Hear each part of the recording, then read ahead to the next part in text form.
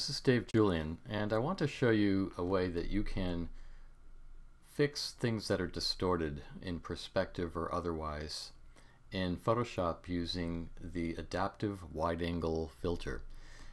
It's a really great tool. It's in Photoshop Creative Cloud and it's in Photoshop CS6. Very well developed tool, but let's see how it works. The first thing I recommend is always to duplicate your bottom layer, and you can drag it into the new layer icon, or if you want to be a speed user, use Command or Control J, and that'll make a duplicate layer, and you can turn off the one below it. And then you launch the adaptive wide-angle filter, and it brings up an interface that can either fill your screen or you can tune it to whatever size you want. And it defaults to the auto mode, which is fine, but I want to use the perspective mode because it's got more detailed tools that I can use. Now the first thing you use in this tool in order to find an area of this building that I want to create a more vertical position of is this great tool here, the constraint tool. And I'm going to enlarge my image just a little bit so we can have a little bit more detail to work with as we see this. Notice that there's also a detail window here. And what happens is when you launch this filter, it looks at the metadata embedded in your image and it knows what camera model and what lens model, in most cases, that it was shot with. That enables this filter to calculate specific distortions that are inherent in that product and apply them to the algorithms used in this filter. Now you can turn on Show Mesh and it already shows you that there is certain distortions inherent in this image that this filter has already taken into account. So I'm just going to go back in and zoom, and I am going to turn off the mesh. So the way this works best is, and there are actually two ways of using this.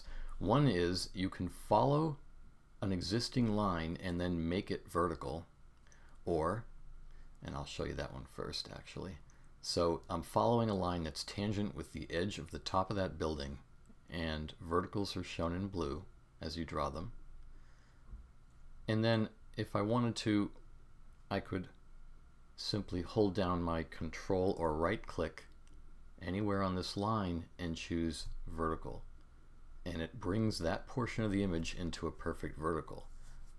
The obvious situation that's happening here is that other parts of the image are going whack, but that can be fixed later. I want to go back to this for a second.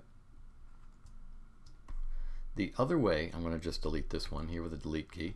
The other way you can use this tool is to just hold down your Shift key, which is the way I like to use it, and it knows that by the direction of the line you're drawing that you want to be vertical with that one. So I'm going to create another vertical here, holding down the Shift key. I'm going to follow the tangent edge of that building there. And then I'm going to zoom out so you can see that in order to make that part vertical, other parts have had to become off scale or off horizontal. So I can correct that by holding down my Shift key, drawing a horizontal line right around where the horizon would be here, and it corrects that. Now you'll also notice, of course, that we have scale up here, and if you bring scale down so you can see the warped edges, this is something we can also fix. So we can hold down the Shift key and follow along near the top of the edge of that sky that's been distorted, and you can see that the line is curved to match the edge of that sky. When I let go, it's going to attempt to straighten that. I'm going to do the same thing along this edge here, holding down the Shift key, following down vertically with my mouse. It knows to draw a vertical line. Same thing here, and so forth. Whoops, there we go. And finally down here, it even follows the warped corner there.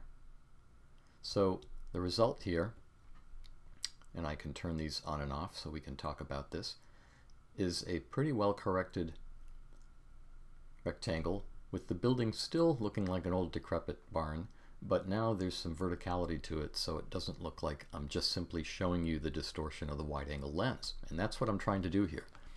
So I can improve the scale a little bit, go back to a cropped image there. Now it looks completely clean, and all I have to do is say OK, and Photoshop puts those corrections into the image.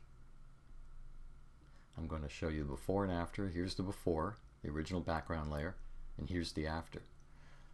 And if I wanted even more straight lines, I could do that. So I can keep going back into the filter. Like now, I decided I want this telephone pole to be straight because there still looks like a lot of wide angle distortion here. And I might even want to tilt the horizon line a little bit to the left. So I'm going to go back into the adaptive wide angle. And this is good because it shows that you can keep refining your image, especially if down the road you decide to do some different refinements. I'm going to hold down my Shift key with this tool enabled, and I'm going to draw my vertical line. That creates that verticality there. And I'm going to make one on the telephone pole. Creates verticality there, and just to be sure, I'll do this pole as well. You see how each time I do one of these manipulations, it rebalances the image. Now that's looking pretty good up and down to me. The road tilt is about right. I think I want to bring this just a little more to the horizontal here. There we go. Feels a little bit better to me. I'm going to turn off the constraints so we can see that. That looks well balanced and even now. And now I say OK. And there's the original, there's the corrected, and I think we're done. Thanks for watching.